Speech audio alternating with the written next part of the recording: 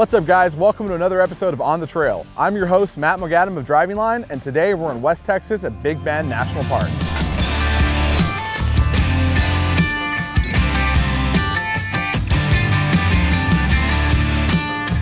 Now Big Bend is only close to two things, Mexico and the Rio Grande. In fact, right behind me here is Santa Elena Canyon, which is carved out by the Rio Grande itself, with Mexico on one side and the US on the other. Joining me today is Kristin, Cline, Editor-in-Chief of Driving Line, and Nitto Pit Crew member, Scott Willeford. We get a lot of inquiries from people about where to go off-roading in Texas. Now, Kristin, you actually moved out here a few years ago from California. Can you tell me a little bit about your experience out here? I've noticed in Texas that most of it is privately owned land, so there's a couple off-road parks in the state. We're so much area in Texas, but not a lot of off-roading opportunities. So Big Bend National Park is a huge space. There's a ton of off-roading trails to take, so I'm excited to check them out today.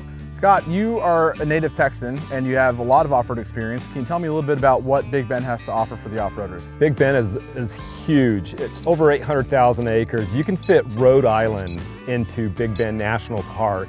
We're gonna encounter some harsh environments today. You gotta be prepared when you come into the park, because if you're not, things can go bad quickly. Now, speaking of being prepared, we've got three really capable vehicles behind us to take on this trail today. I've got my 2020 Ford Ranger. It's fully built out with an APG ProRunner conversion kit. It's also got 35-inch Nitto Ridge Grapplers and King shocks on there. Kristin, what did you bring out today? I usually play with classic cars in my garage, so today I brought my dad's 2019 Ford F150. It's four-wheel drive, totally stock, upgraded wheels and tires. We're running Nitto Terra Grappler G2s. Scott, what did you bring out here for us today? I brought out my 2018 Jeep JLU Unlimited.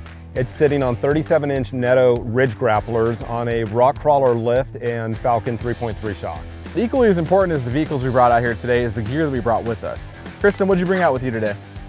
Because it's so remote, you want to make sure you have enough food and water in case you get lost. Bring a little bit extra. You want to make sure you have at least 1 gallon of water per person per day. Well, you definitely don't want to starve out here, and you absolutely don't want to get stuck out here. So Scott, what did you bring with you in your Jeep? So the trail that we're going to encounter today is not terribly technical, but you still need proper recovery gear. I'm equipped with a winch, recovery strap, a bag of tools, and in the event, worst case scenario, I have a GPS communicator that can reach out and get us the help that we absolutely need. You also definitely want to bring enough fuel with you out here. If you think you have enough, you probably need a little bit more. You also want to have a good spare tire with you too. So today we're going to be running about 30 miles of river road, and this trail we're going to be running from west to east, and it actually goes right alongside the Rio Grande, offering you amazing scenery of the river itself and Mexico on the other side. And there's some great historical points of interest along the way. You guys ready to do this? Yeah. Yeah!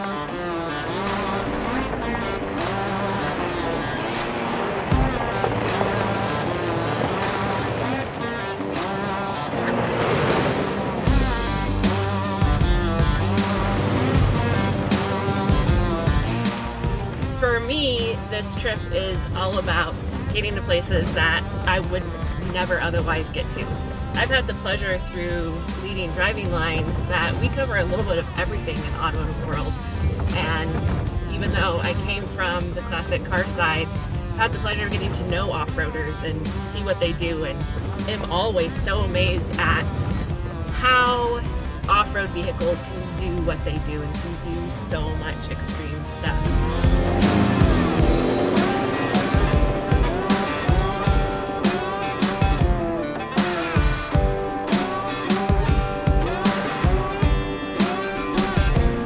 Here in Big Bend, it's actually nothing like I expected. I was expecting it to be pretty flat. There's so much more to see. There's mountains, there's the river obviously, and then you have all these different geological formations and all kinds of different animals. And we saw wild horses earlier. We saw all kinds. Hey Matt, this is Mark. The production vehicle's throwing up more lights than Christmas back here. Okay, any idea what it is, or you want to stop and check it out? I'm not sure. You better take a look. Okay, we got a scanner tool, so we're gonna pull over and check it out. Copy that. So this scan tool is going to scan the ECU, and it's going to see if there's any codes on there that we need to check out. Okay, so it looks like we got something here. We got a P0441, pending code, evaporative emission control system incorrect purge flow. Let's see if there's P0455, evaporative emission control system leak detected, gross leak. So there's two codes. You got 441 and 455. The cool thing about the Innova is it actually tells you what the issue is rather than just giving you a random code for you to have to decipher on your own. It actually tells you what the issue is. And if it's something serious enough, you know, you may want to have it checked out before you go on your next adventure, or if maybe you're out here, you can take a look and see if maybe it's something you can fix. But this looks like it's just the evap system on these vehicles. Most modern vehicles have an evap system on them for the fuel tank. And more often than not, just my knowledge of Toyota vehicles, it's when you overfill the tank, it tends to foul that evap canister, and that's what's throwing these codes. So honestly, it's not something I'd worry about out here, but I mean, it's a good thing we have this tool here, because if we didn't really know what the problem was, then we'd be kind of guessing at what this check engine light is.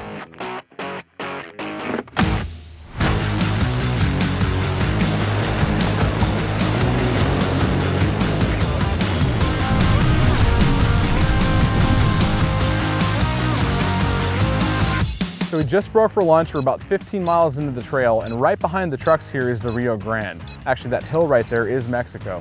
Coming down into this river section, before we actually dropped down into it, we were in the high desert area where there was a lot of slot canyons and rock walls, and you got to see all different types of terrain, everything. Really cool to see the transition from there down into this lower level here. Kristin, is this what you expected Big Bend? Is this what people think Texas looks like when they come out here? You know, I did some research on Big Bend before I came, and I knew to expect some mountains and really cool terrain, but the height of these and just the magnitude of the mountains is much more than I was expecting. I have loved everything we've seen so far. And Scott, you've been here before, but you've never actually wheeled this stretch of Big Bend before. What was your initial impression of the part of the trail that we just completed?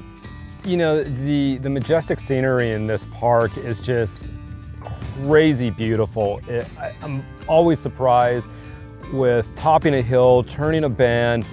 What is next? Yeah, Scott, I agree. The tendency for me certainly was to just hit the gas and go with this Go Fast truck that I got behind me, but there's a couple reasons why you shouldn't be doing that on this trail. I mean, first of all, it's not safe at all. There's a lot of families out here driving, you know, regular vehicles out here, and it's not safe to come flying by them. And secondly, if you don't stop and actually take a look at all the stuff that we saw on the way down to this spot here, you're gonna miss the whole point of this trail. And you know what? I can't wait to see what's coming up next. So you guys ready to keep going and see what's around the next corner? Oh, heck yeah. So ready.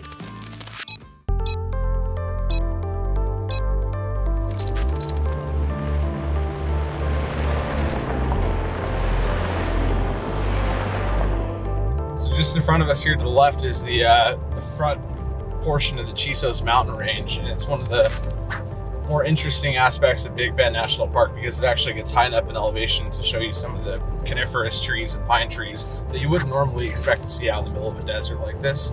But this whole area really started to boom back in the 1890s when they actually discovered mercury in some of the mines around here. In that time, 25% of the US's production of mercury was being mined out of Terra, which is right over here. So it's a pretty significant portion of the amount of mercury they were pulling out of this country was coming from just this little corner of it.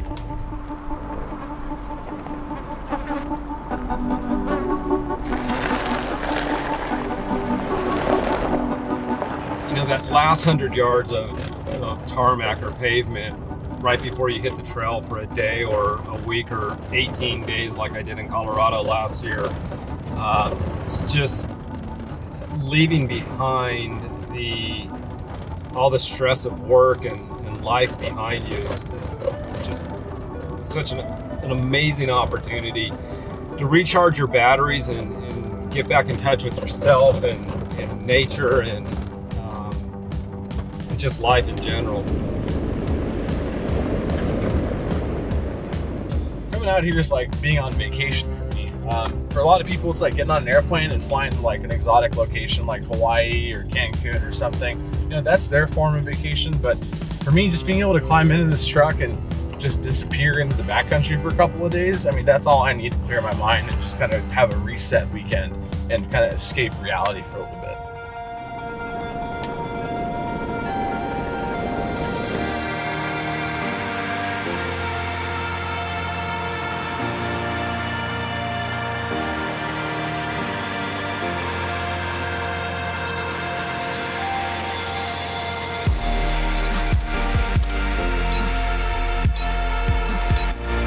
All right, well, we just wrapped up a great day of wheeling out here on River Road in Big Bend National Park. Right behind me here are the Chisos Mountains, which are the only mountain range in the country that's contained entirely within a national park. And that's just one of the great things that you can see out here on Big Bend when you're out on the trails out here. There's so much diversity in terrain, in flora and fauna, all kinds of things you can see out here. Kristin, what did you think of the trail? You know, I wasn't sure what to expect out of my stock vehicle today, and me being a newbie, I loved having you guys because I knew I was safe with you, and I got to watch and see what you were doing. So, you know, when we were rolling over stuff that I just am not used to rolling over, I still felt confident. And that's one of the greatest things about Big Bend is you can bring a vehicle just like Kristin's here, just a mostly stock F-150, or even any vehicle that's got somewhat of high clearance with a little bit of an all-terrain tire on there. It's recommended to have four-wheel drive on these trails because you never know what you're going to run into out here, whether it's inclement weather or you run into some trail obstacle that may have not been there the day before. So you definitely, if you're coming out here, you want to make sure you at least have that much. Scott, you've got a very well-built Jeep, but regardless, what we were doing out here was really just sightseeing and checking out what Big Bend has to offer. And what'd you think of River Road? You know, this side of River Road was very impressive. But being the recovery vehicle and just following you and your Ranger and following Kristin and her stock F-150, I was just super impressed with how well those vehicles did out here. Yeah, absolutely, I'd have to agree with you. And really having your Jeep with us was also another safety net that I love to have. My number one rule for off-roading is always go with a friend, never go alone. And it's always great to have some great people on the trail with us.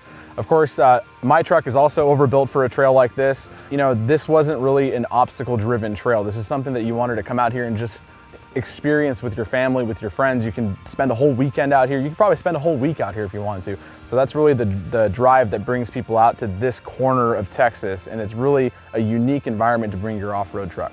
And lastly, I'd love to thank Nitto and Driving Line for having us out here on the trail. We had a fantastic time out here wheeling today, and if you guys love watching this video, please like, comment, and subscribe below. And if you guys have a suggestion for a trail that we should try out next, let us know in the comment section. We would love to hear about it. But that's gonna do it for us today, you guys. Thanks for watching, and we'll see you next time on the trail.